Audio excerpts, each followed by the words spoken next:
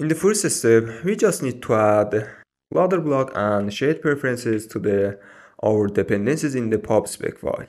Great. We will use shared preferences to store the theme selected by the user, so that the theme is not lost when the user enters the app again. Great.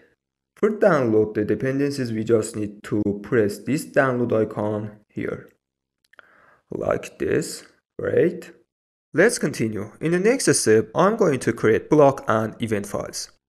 Usually we should have another file called state, but in this project, we will return theme data in steady state. You will understand more later. Now, I'm going to create another file called theme switcher underscore block.dart and another file called theme switcher underscore event dart. Great. I want to start with this event file.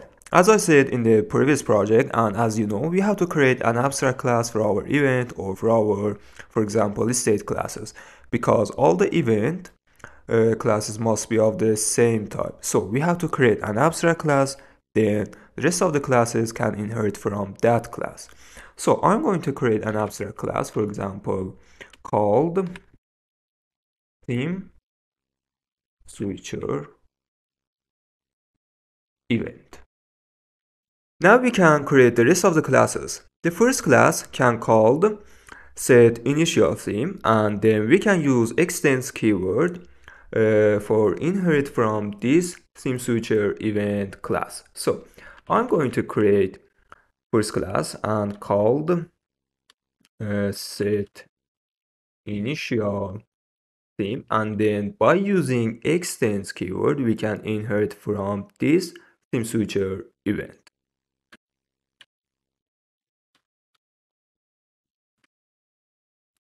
And the second class can called, for example, what can I say? For example, switch theme and extends from this theme switcher event class. Great. We are done here, and now we can go to the theme switcher block file. Okay, now in this file, we are going to create our block. So, first of all, we have to define a class, for example, theme switcher block, and then we have to extend block class using Flutter Bloc library, like this, block, and import Flutter Bloc library. Now here we have to pass two generic types. One of them is event, and second one is state. Already we have defined event class, and as I said for state, we are going to return theme data. So here I'm going to pass theme switcher event, and in state, as I said, we have to return theme data, and we don't need to create a state class for our block anymore. Okay.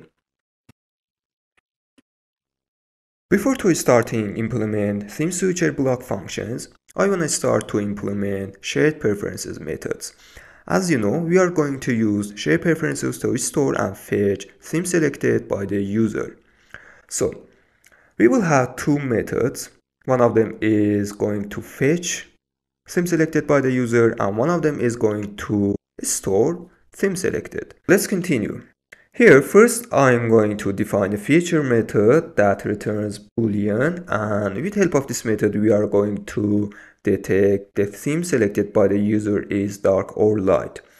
So I'm going to define this method called isDark, and obviously this method should be async. Great. And inside this method, first of all, we have to define an instance of shared preferences. Shared preferences await shared preferences dot get instance. Okay, to fix this error, we have to return a boolean here. We can use shared preferences dot get boolean method, and here we have to pass a key. I'm going to call this key, for example, is dark. Okay, here we have another error. As you know, value of type this method is null safety, so we have to check if is dark will be null, just return false. Great. Okay, let's continue and create the second method. In the second method, we are going to set value for the is dark. So I'm going to create a method, a feature method called, for example, set theme.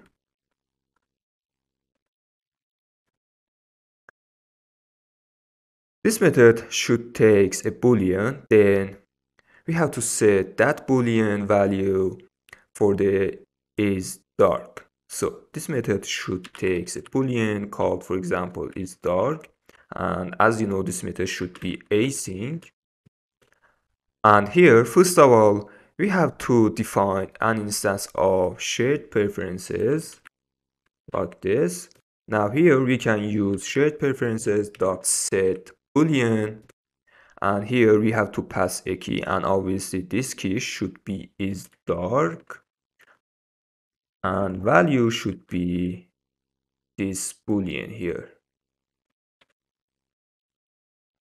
Great guys, creating shared preferences functions is done, and now we can move on to the theme switcher block class. As you know, in the first step we have to register event handler using onEvent API, because a block requires us to register event handler. To do this, first of all, we have to create constructor for the our class. So, as you know, we can do it like this. Theme switcher block super. Great. In the super, we have to set our initial state. We can set theme data dot light. This means that our block initial state will be light theme. Now here we can register our event handler using onEvent. So now here we have to pass our event class name. So I'm going to copy this one, then paste it here like this. This method returns event and emit. Until here, we have registered event handler to manage all the set initial theme events. And we can use emit to change the state of the theme switcher block and state of the application. Set initial theme will call when the app is start and user opens the app. So we have to check if theme is dark, emit the dark theme, and when the theme is light, emit the light theme.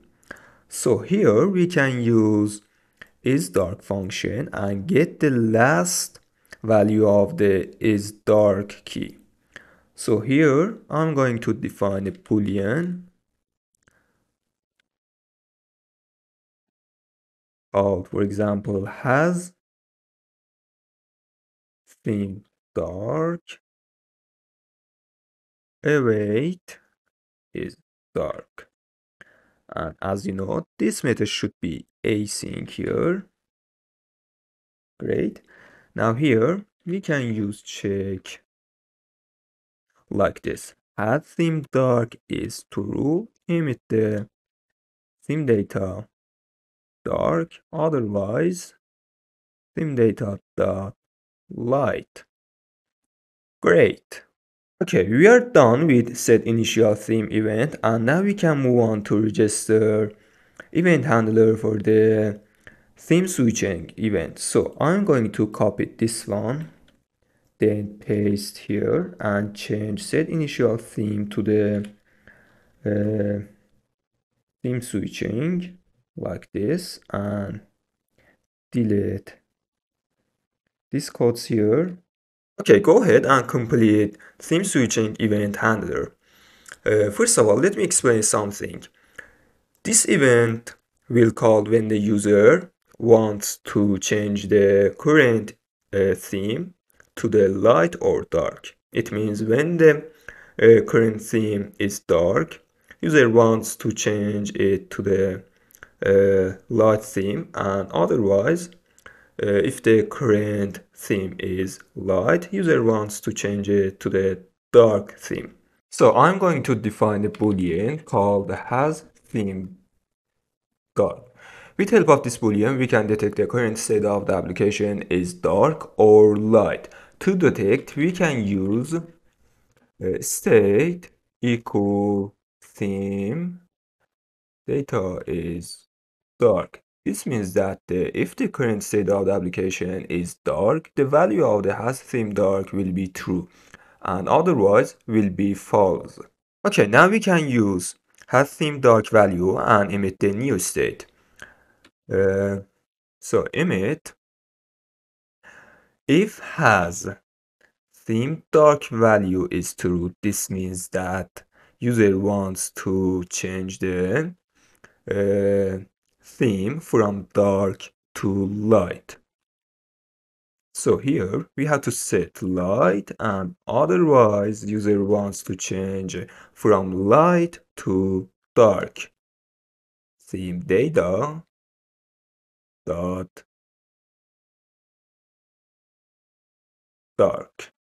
Great.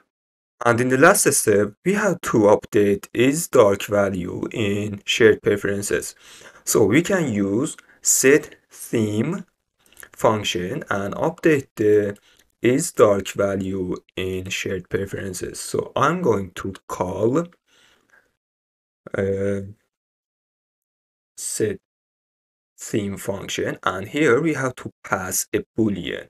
So we can pass as theme dark. But pay attention, we have to invert value of the has theme dark, because if the has theme dark value is true, this means that the current state of the application is dark and user wants to change it to the light. So we have to invert this value like this. Great.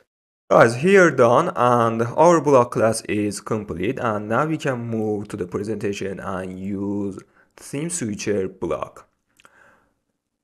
As you know, first of all, we have to inject the theme switcher block in the app. And to do this, we can use block provider and inject the theme switcher block. Because we want to use block globally, so that the best place is to inject our block is here. So we have to wrap my app inside block provider like this, and as you know, block provider has a required parameter called create, and in create we can inject our block like this by creating an instance of the theme switcher block class. And as I said, we have to call set initial theme when the app is start and user opens the app. So we can add our event and call set initial theme like this. Great. Okay, in the next step, we have to update our theme inside material app. To update our widget, we have to use block builder. And as you know, block builders handles building widget in response to new state. So I'm going to wrap material app inside block builder.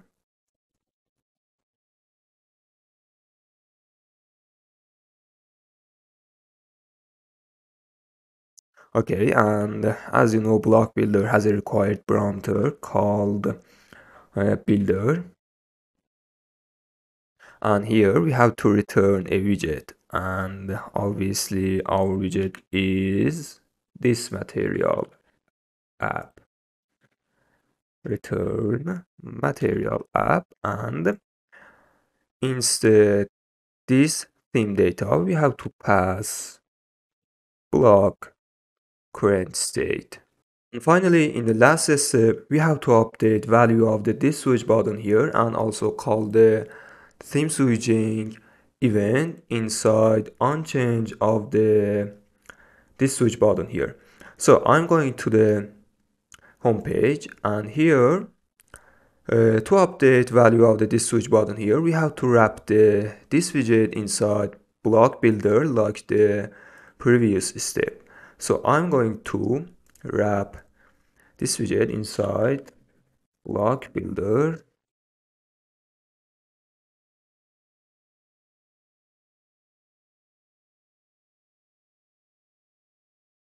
right? And this method, as you know, is required.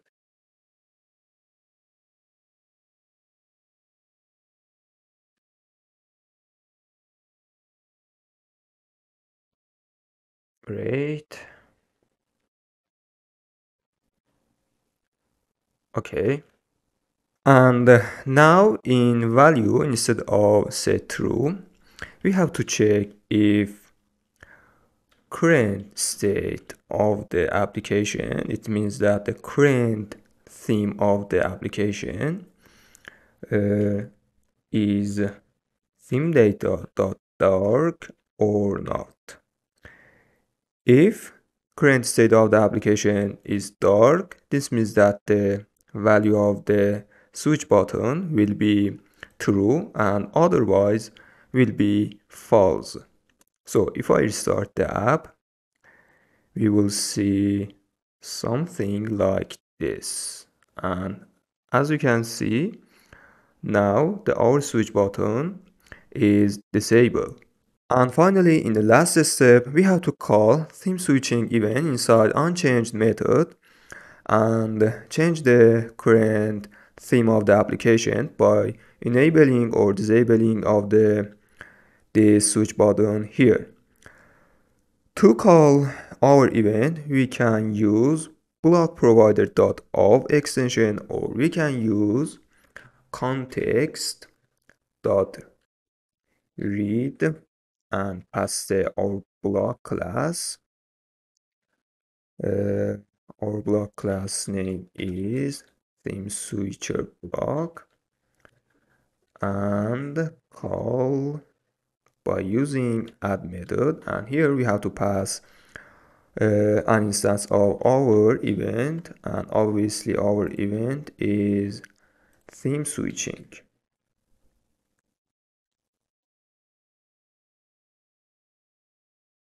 And now I'm going to enable this button here, and as you can see, the theme is changed from light to dark, and this means that our block is working well and there is no problem. And if I want to disable this button here, we will see that the theme will change from dark to light. And as you can see, this works perfect and there is no problem. Alright guys, I think we have reached end of this project, and see you soon in next project. So please stay with me.